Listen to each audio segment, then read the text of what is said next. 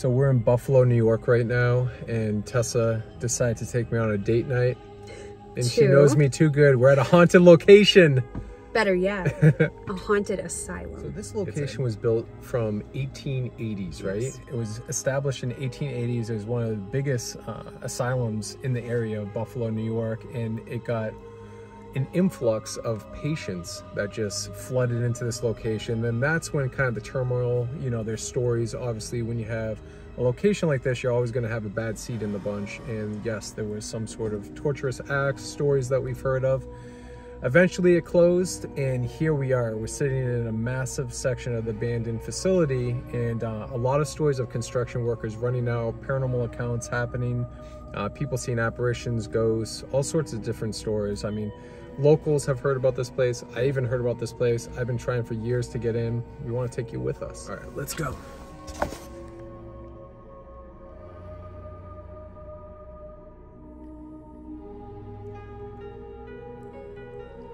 This place is massive.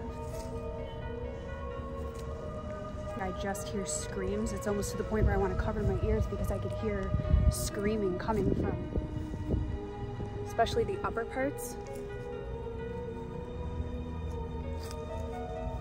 Let's go back here.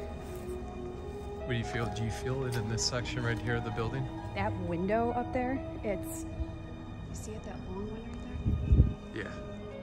I could hear people screaming, like I'm talking, screaming and pounding on the windows like they want to get out of here.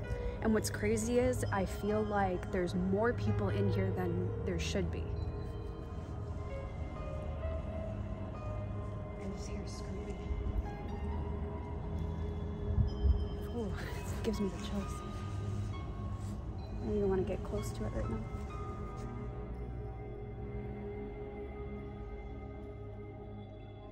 I don't know what it is about this structure, but this main spot right here just draws me in, and I definitely want to get some of my equipment and try to contact whoever is still here, maybe try to figure out if they're okay. You know, they were people that were once living, brought here for whatever happened to them in their life.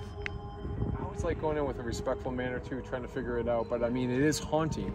It's very haunting. The building is very gothic. We're very close to investigating this place. It's amazing. Well, and it creeps me out because it looks like there's an army of people standing behind us at this gate. They know that we can see them or that we're talking about them. Yeah. And they're standing there at the gate staring at us. That's weird. It's terrifying. Let's go check it out the rest of the place.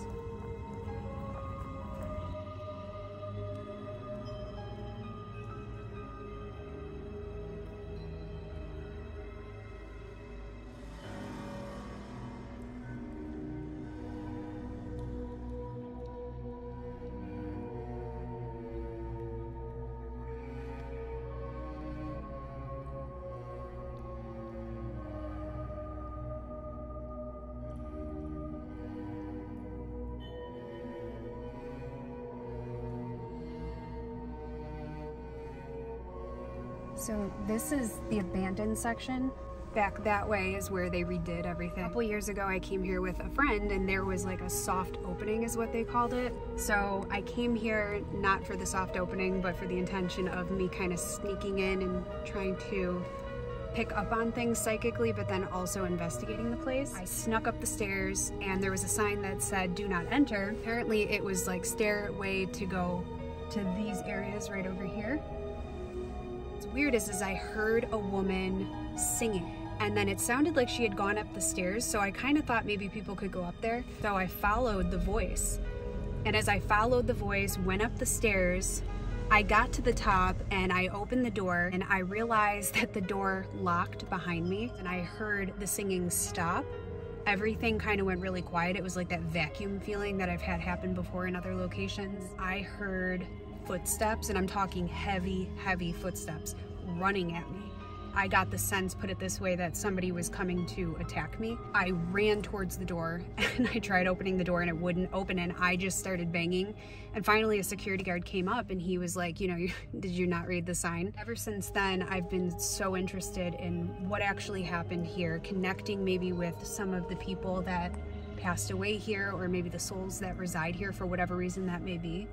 but it was probably one of the freakiest things that ever happened to me.